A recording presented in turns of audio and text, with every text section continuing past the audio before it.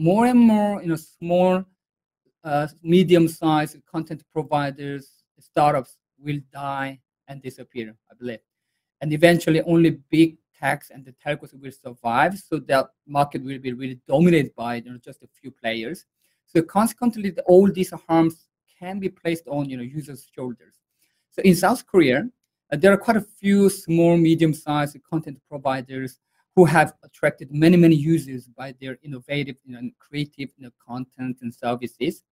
But this emergence of these startups has really boosted innovations and created really healthy competition in the market. However, as telcos require them to pay the fee based on the traffic they generate, they're really struggling to survive. For example, one of the most popular video platform in Korea, which is actually a startup, and their yearly revenue is just 1/40 of the biggest player Naver. However, they pay the fee, which is equivalent to 1/5 of the fee Naver pays. This is really huge difference.